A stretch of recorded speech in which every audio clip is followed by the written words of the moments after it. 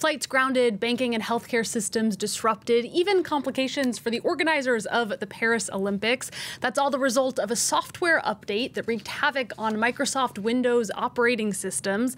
That update was to a product provided by cybersecurity firm CrowdStrike. The company's CEO was clear that it was not a security incident or a cyber attack. Microsoft says the issue has been fixed, though residual impacts continue to affect some customers. We can take a listen to some of those stranded airline passengers. We were meant to fly out at 5, and then about 20 minutes ago we got the announcement that it was cancelled. So yeah, we've just been hanging around really with no information. Right now, what's interesting to watch is the airline have no idea what's happening. Because it is such an issue that they don't have a grasp on yet, at least here at the Minneapolis airport. I see long queues now. I think it's going to take me at least 45 minutes, 1 hour to get into the airport. I don't know how long the security is going to take. And right now, I'm not even sure of the impact on the timings of the flight as well. Well, for some analysis, we can cross to New York and speak to Dan Ives, Managing Director and Senior Equity Analyst at investment bank WedBush Securities. Thank you so much for joining us. We were hearing there from airline passengers, havoc in the airline industry, but also the banking sector. As someone from banking, can you start by explaining the impact this outage had on the banking system? Yeah, look, this is a black eye, not just for CrowdStrike, but I think for the cybersecurity industry.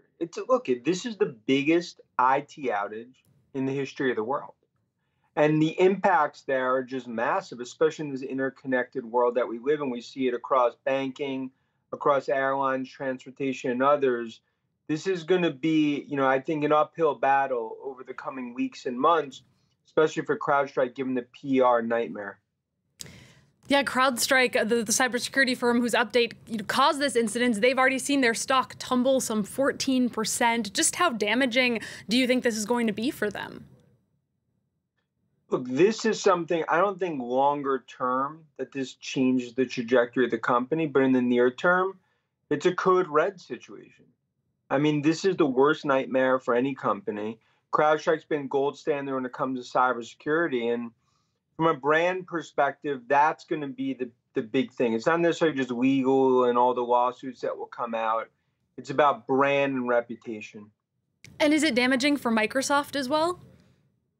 I think Microsoft's just caught in the fray. I mean, this is an update that ultimately just went to their operating system. So I think it's pretty clear it's not a Microsoft issue. Now, with that said, I think Microsoft, they're not just going to take this standing down. I mean, they're going to look closely, future updates. Does this ultimately catalyze Microsoft to maybe acquire a cybersecurity company, do more themselves? We're going to see that potential with Google and Wiz. This is definitely ripple effects that we'll see for many years. And are CrowdStrike and Microsoft, do you think, going to face major repercussions from their clients? I know you mentioned lawsuits. Could airlines, for example, demand damage payments? Oh, yeah. I mean, if you're a lawyer for CrowdStrike, I don't think you're going to be enjoying the rest of the summer. So this is something that's going to continue, I think, for years. Clearly, there's going to be legal issues. They'll probably be called in D.C. in some hearing. It's the biggest outage ever and around the globe. And that's something where no company wants to be involved in that, let alone CrowdStrike, which has been one of the best tech companies in the world.